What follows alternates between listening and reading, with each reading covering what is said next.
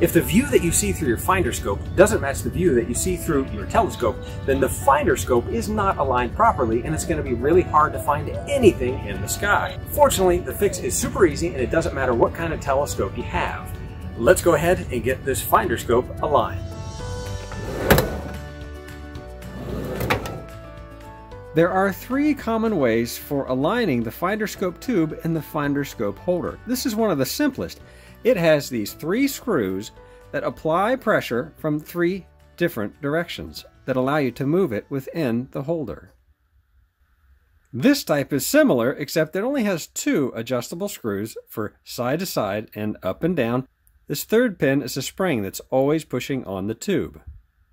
The most common these days is the red dot finder. These only have 2 adjustable knobs. The one at the back, you turn this to make your red dot go up and down.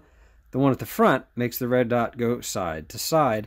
Don't get these 2 confused with this knob right here in the middle. This is actually the power switch and the dimmer control. Cool bonus, at the end of this video, I'll walk you through some of the more common troubleshooting issues that you can run into with these Finderscopes, and then I'll show you a few more of the more interesting ones that I've discovered in the field, including this very unique one. So stay tuned. But now let's get back to the business of aligning your Finderscope. If this is your first time aligning a Finderscope, I highly recommend you do this during the day, but be careful. Don't point the telescope anywhere towards the sun, or watch out for those reflections. Those can hurt your eyeballs too. Some people use the top of a telephone pole or a high voltage tower or even a chimney, as long as it's sufficiently far away. And of course, make sure the target is not hostile. However, if you must do this at night and a faraway light post isn't possible, I recommend using the North Star, sometimes called Polaris. It's easy to find. It's the last star in the handle of the Little Dipper. Of all the stars, it's the one that doesn't really rotate as the night goes on. If you try to use any of the other popular stars, you will be amazed at how fast they move, and you'll be chasing a moving target, and that'll make it 10 times harder. By the way, distance matters a lot here. When you pick your target, make sure that it's at least a half a mile or farther away. The farther, the better. Any closer, and you get into a weird situation where the Finderscope and the telescope actually start to point towards each other, and that's going to totally mess up the alignment when you're finally looking at objects in the night sky. Let's start out with the lowest magnification eyepiece that we have. This one says 25, this one says 15. 25 is larger than 15, so we'll go with the 25. Put it in the telescope and lock it in. Now try your best to point the telescope at your desired target. This is why we're starting out with low magnification. Later on you can switch to an eyepiece with more magnification to really dial it in, but for now we're keeping it simple. You may have to hunt around a bit to find your target, but when you do, try to get it centered in the view. If the view is blurry, turn the focuser knob. If it starts to get even blurrier, turn it the other way. If you just can't get it into focus, that means you've probably chosen a target that is too close to you. If all you see is blackness, then remove the dust cover. It happens to the best of us. We know that the telescope is pointed at the target. Now we're going to adjust the Finderscope adjustment screws so that we can get it pointed properly at the target. Keep in mind that depending on your setup, the image in your viewfinder may be upside down or backwards, depending on if you have a corrected image Finderscope. Just go slowly and adjust accordingly. Keep adjusting until it is centered in the crosshairs or on the red dot. This may take some trial and error, but I know you can do it. Now that the Finderscope is dialed in, we're going to go back to the telescope and double check everything. We're going to make sure that the target is still centered in the view on the telescope. Now go back to the Finderscope and see if you need to make any tiny adjustments. And while you're doing that, this would be a perfect time to push the like and subscribe buttons. It means the world to a tiny channel like this. If you want to improve the accuracy of your Finderscope even more, replace the low magnification eyepiece with the eyepiece that had the smaller number on it. That will give you more magnification. Lock it in, then repeat the last few steps. If your Finderscope is blurry when you look through it, that means you'll just have to adjust this lens up here. And this is done by threading this or unthreading it. Now, if it doesn't budge, there's a good chance that it has this secondary lock ring that keeps it from moving. You'll have to back this off a little bit, and then that'll allow you to thread this in or thread it out. Now, it is possible to go too far to the point where this actually falls off. Don't do that. As you're adjusting this and trying to find the focal point, point it at something that is far away and try to get it just in focus. And once you get the right spot, take this lock ring and thread it forward so that this all locks together and keeps it in good focus.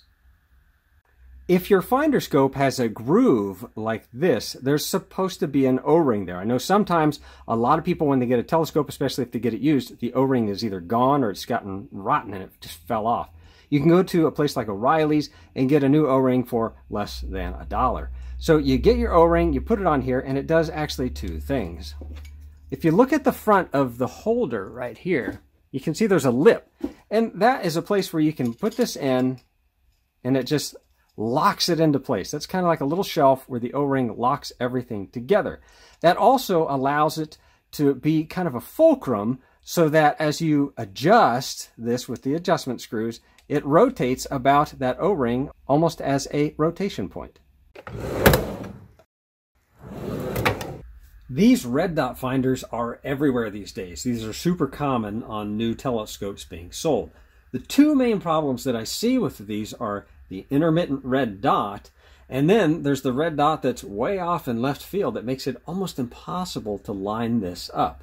Now, the intermittent red dot is usually caused by one of two things. The first is just a bad switch. Unfortunately, that's just a bit of bad luck, and it's really not worth fixing, I've found, because these things are basically so cheap to buy brand new. The second cause, though, is a loose battery. Let me take this off and show it to you. The battery is just a watch battery, and it's held in with this spring-loaded clip there. Now, sometimes, due to manufacturing issues, that spring clip is pretty loose. I found a great fix is to take a thin metal washer, you put it between the spring and the battery, and then you put the lid back on, and oftentimes that fixes the intermittent red dot problem that can be common with these. Now, if the red dot is way off in left field or you just can't get it lined up, I found that one of the most common causes for that is that the glass disc that's in this portion right here is not pushed all the way in. There's actually a retainer ring in here that during manufacturing is supposed to push this so that it is perpendicular with the body here, but sometimes it's not. And so when the red dot goes there and tries to reflect, it comes off at a weird angle, and it makes it really hard to get this aligned. So the trick that I've used, and sometimes it works and sometimes it doesn't, is just basically put your finger in the end and push that lens in there and make sure it's flush against the edge there. And sometimes you can push that retainer ring in if it's not properly glued in. Sometimes, on rare occasions, there is actually a third problem that we see with these, and that's where, even with the lens properly placed and the adjustment screws at their extents, you still can't get enough adjustment to get the red dot lined up with the view on the telescope.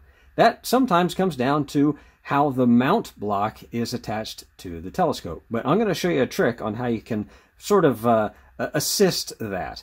So this is just mounted in a dovetail. You can see it like that, right? Just the dovetail. It goes in there and you tighten this bolt. Well, if you can't get enough tilt like this, just take some shim stock. I use a business card for the most part. And you put it right there.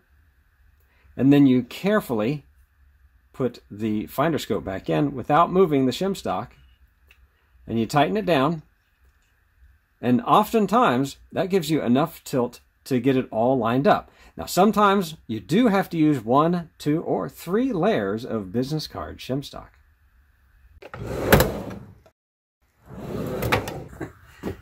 If you travel at all, or even during just the daily use of your telescope, this will eventually get bumped and possibly knocked out of alignment. However, after you've done the steps in this video just a couple of times, realigning this will take less than 30 seconds. This type here looks familiar. This was around for a long time. I don't really see this very often. This one has kind of a special feature. It's a hole right here. And if we hold that up close to the camera, you can see right through it. That's a bit of a peep sight that we use on this particular Finderscope. That allows you to quickly get the telescope in the general direction and then use the optical tube to get it fine-tuned on what you really want to see. I'll share a top tip with these. These have just the 3 screws. There's no O-ring up here that takes up the gap, so this thing really floats in there. What I like to do is I wrap some electrical tape around this, and that eats up the gap between the tube and the holder, and it gives it basically a fulcrum point so that when you adjust these 3 adjustment screws, they tilt about this point up here. Also, I should mention that if this one is blurry, then the adjustment is back here at the back end. This very large Finderscope that you see here is kind of special. It's called a right angle corrected image Finderscope. That's an RACI or RACI for short. This has all the features of the high quality Finderscopes. It has an O-ring going around here. It has the 2 adjustment screws with the constant spring-loaded pin right here. This one has one feature though that I love about these things, and that the image comes down this way, goes through the diagonal, and comes up.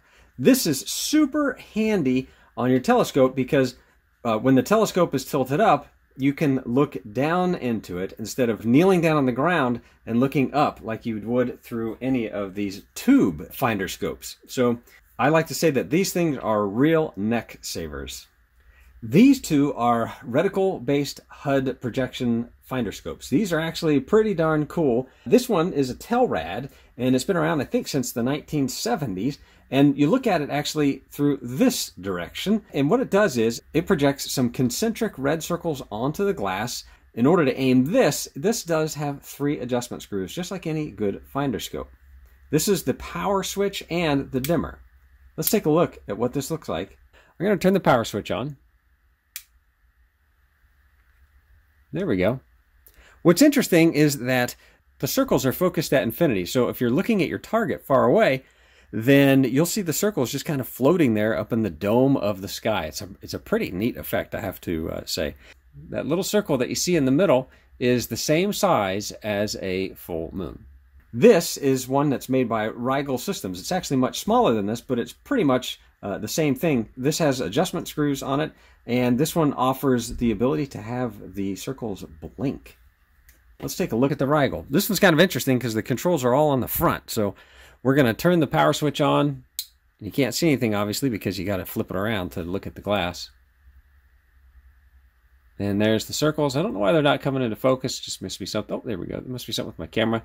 That middle circle is a ½ degree wide, so basically it's the same size as a full moon. This has 3 adjustment screws on it, so you can aim it properly. It also has this little screw down here, which causes it to blink. Let's see if we can get it to blink. There, it's blinking. If you know what good that blinking is for, let me know down in the comments section. And now for the most important step of all. No matter what telescope you have, take it outside and have fun. Clear skies, everybody. Oh, hi. You know, if you liked any of the Finderscopes that were in this video, I put links to the product pages down below in the description box. And while you're waiting for those links to load, check out another one of these videos. This is a good one.